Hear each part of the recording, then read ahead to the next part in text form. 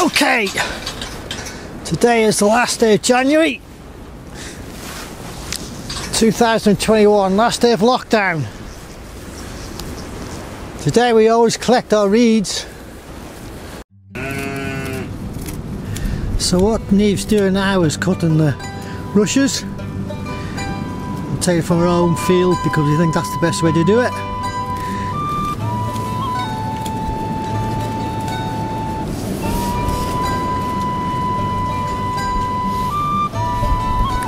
Going to do 2 or 3, and Niamh's very good at weaving them, so we'll show you how you weave them, and then we'll show you what we do with them afterwards. We've done this for several years and we believe it always helps our lambing. You believe it?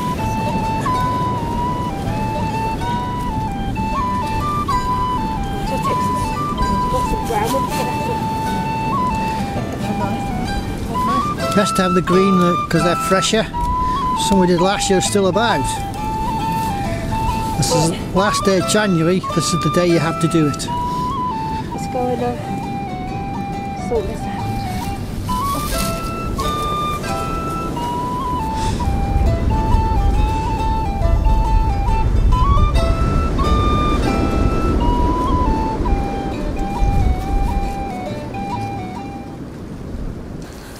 For St Bridget's Day, which is tomorrow.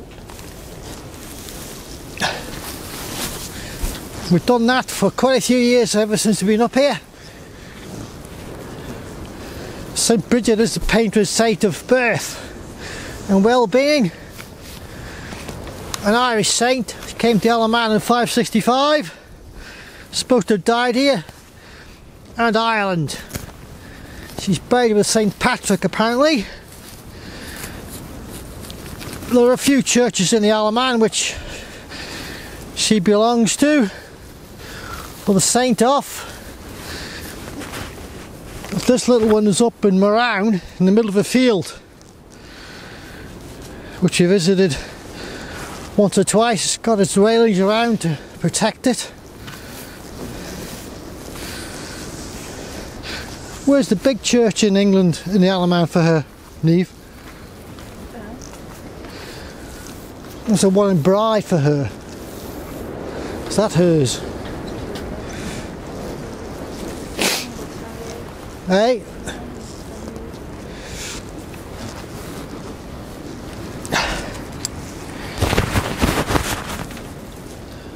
So Niamh's going to weave a few of these crosses. And they're my ends, so I'm not tired. Those are your tie ends. Yeah, because you need the sparesies. All makes sense at the end.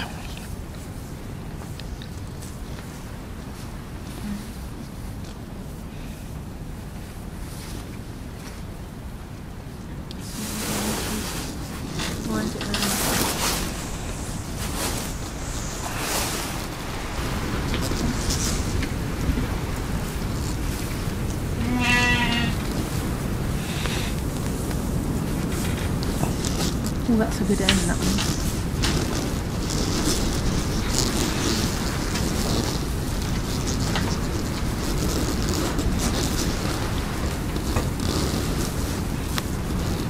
Pinning it down with the next round.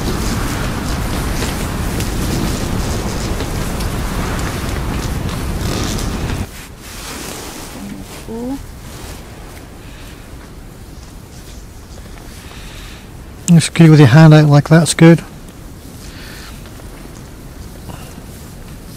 Always clipping it down with the next one. We think we're doing this in the right place with the sheep behind us. I suppose it's quite relative really.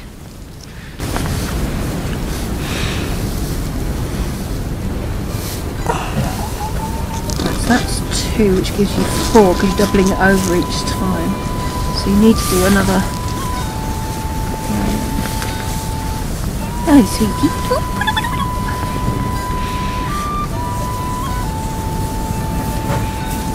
Come see what I'm doing. Scared.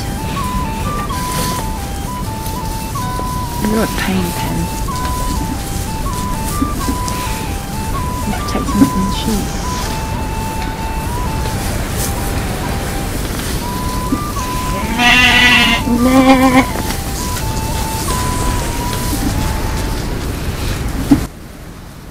So it's the same process for every You should end up with eight Watsits. 8 rushes Yeah. per side. I don't know if that's a rule or if you want to make a big, great, so it looks like that.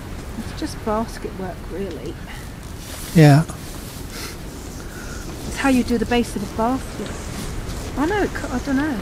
Well, beginnings of it. Well, I suppose in the old days they may have made mats out of this stuff the way this is, would they? I have no idea. I don't know. Probably. I don't know.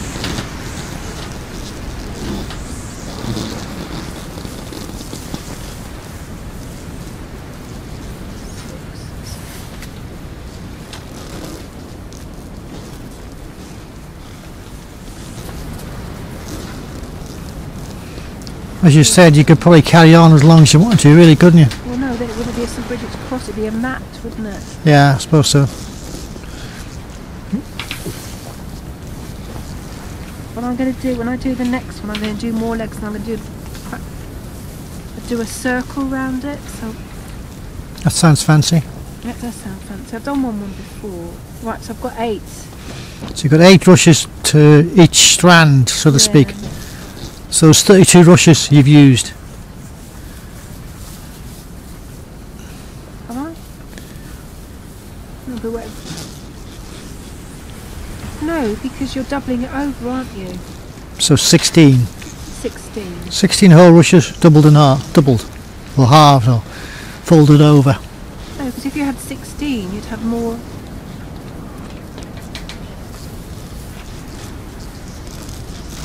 It probably would be 6. It'd be 16 though. Right, this is the tricky bit. Looks a bit small, that one, doesn't it? I think you're using thinner rushes, that's why. Chunky ones. But they have to be green, otherwise they won't bend. And this is the pain in. This is the difficult bit. Right, so you need a spiky bit. You need to hold it up that way. No, that downward, so your blunt bit's there. Yeah. And then wind it. It needs to be really green, so you need thinner ones really. So wine without breaking. And otherwise they separate into a. This is quite green. This might work, but don't actually mess it up. So this keeps the ends tight. Yeah, and you do 4 winds.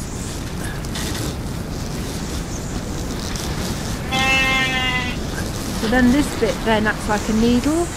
Further push it down through the If centre. it works, yeah, it should do, because it should slide on itself. If it doesn't double back on itself, but then I've got it, I think. Then you pull it through.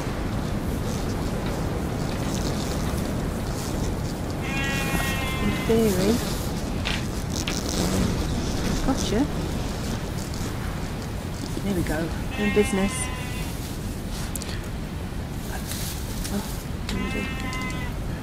It's a bit thick, this one.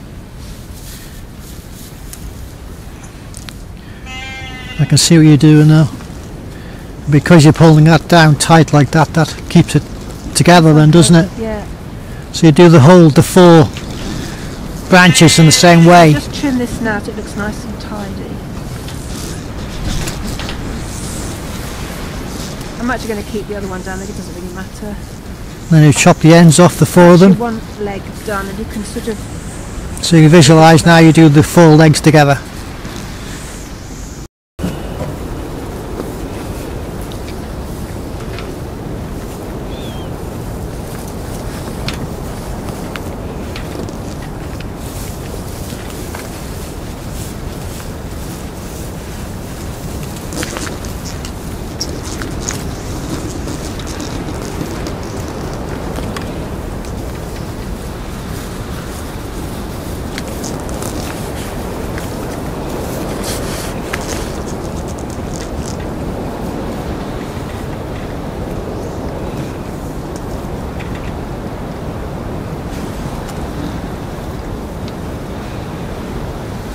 come through well.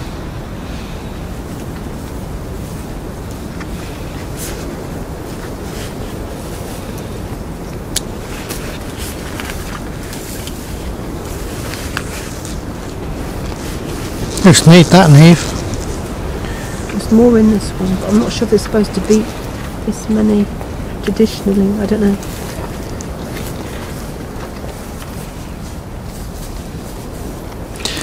There'll be an expert out there to tell us, I'm sure. I'm sure.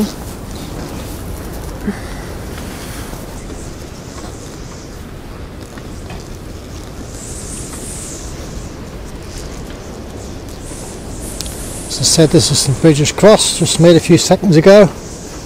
We found a use for rushes, which means we'll have to have a few around.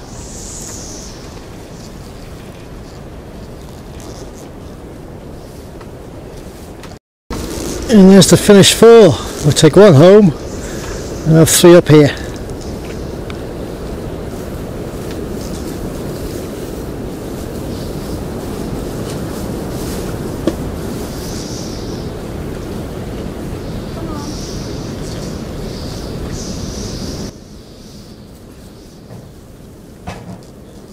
Work of art. And we'll show you what we do with them afterwards. Come on then, girls, come on!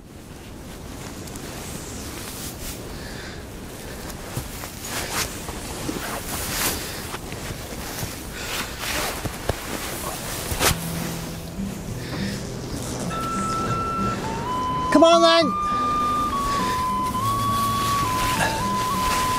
This is a daily job,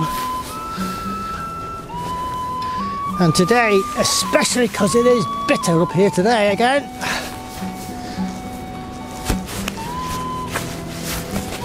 Got my knife now, feel like a proper farmer.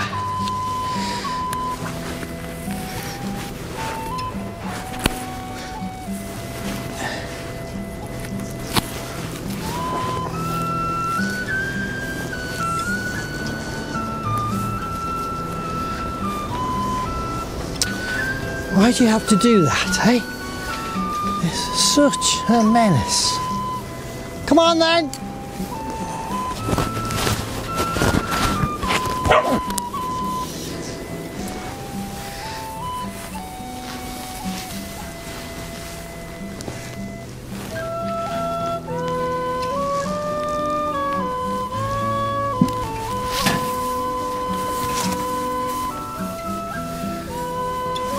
Come on then, in you come.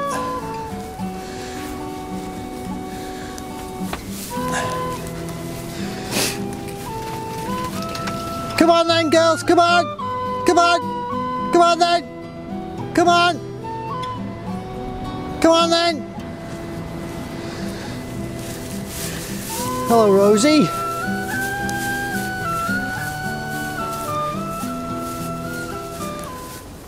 Oh, these. We had 2 limpers the other day, which Niamh and I treated. Niamh uses a thing called Dettol, and I think a lot of farmers should use it because, my goodness, does it help. We wash the feet out in Dettol first, so we can see what we're doing. Trim them if we have to. Spray them with some antibiotic spray, and hopefully that does it really. Other than that, they've been quite good. The small ones in here are last year's ewe lambs. Most of them in lamb, and just to 1 lamb, which is perfect. They make good mothers in the 2nd year when they've had the first lamb, or the first lambing anyway. And they know when they're ready to lamb. Anyway, that's the feeding taken care of. Should take your crosses outside, tie it somewhere relative. This is our lambing shed, so we put them here. Now we'll put one on our gate coming in.